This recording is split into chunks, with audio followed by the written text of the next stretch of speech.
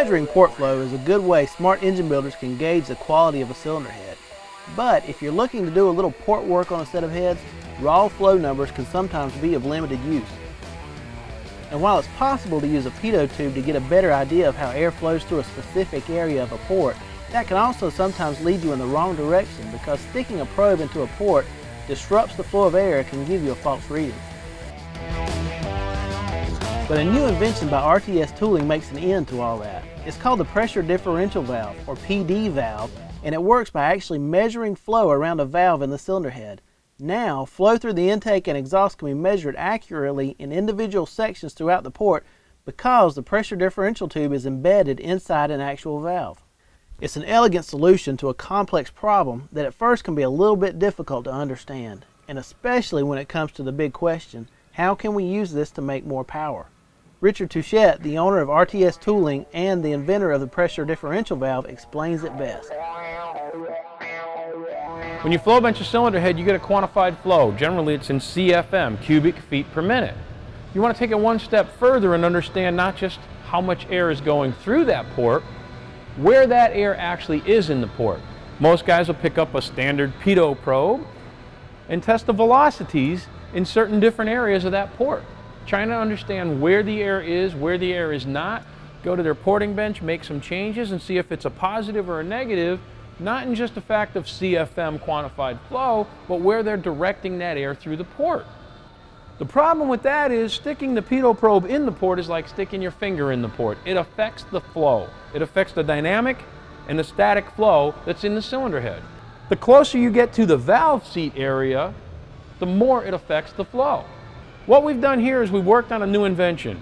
It is a pressure differential valve because everything about CFM and understanding flow differentials is in pressure differentials. We'll take a valve here.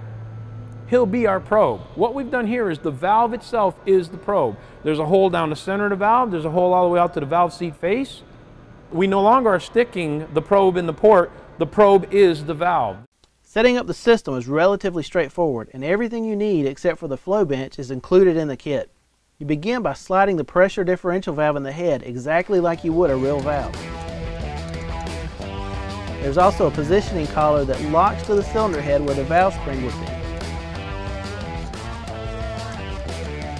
The positioning collar has a ball detent in it which mates to the 8 splines on the PD valve so that you can accurately find the same locations repeatedly.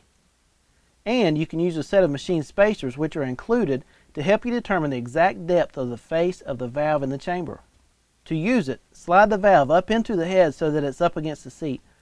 Put a spacer in place against the collar. This, by the way, is a 300 thousandths inch thick spacer. Then drop the locking collar on until it presses against the spacer. Line it up so you know where the hole in the valve is and tighten it down. Now, remove the spacer and press the valve down until you know the locking collar bottoms out against the positioning collar and you know the PD valve is 300 thousandths off the valve seat. The detents will accurately hold the PD valve in 8 positions around the radial. And as long as you do not remove the positioning collar, you can repeatedly test at these same positions, even after making physical changes to the port with a grinder. Now with the main components of the hardware in place, Touchette explains the process.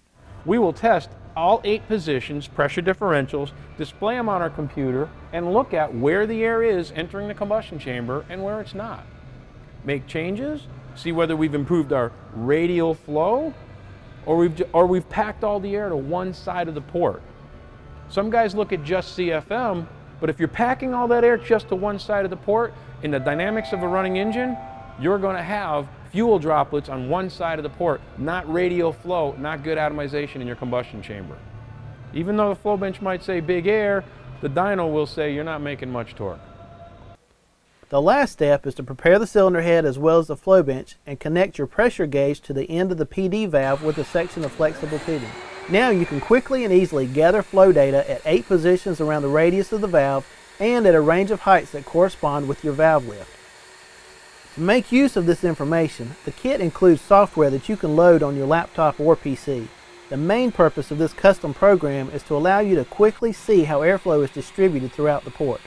The program not only logs the data for each position, it also calculates the percentage of total flow and creates a color-coded map which allows you to easily determine which areas of the port are flowing well and which areas, if any, are choked off.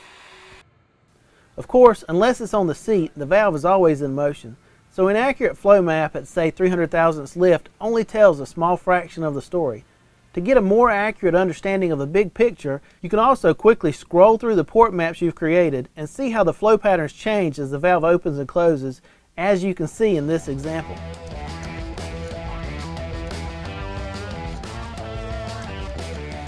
And now that we understand how the PD valve works, the real test of its worth will be to see how useful it actually is in a real-world situation.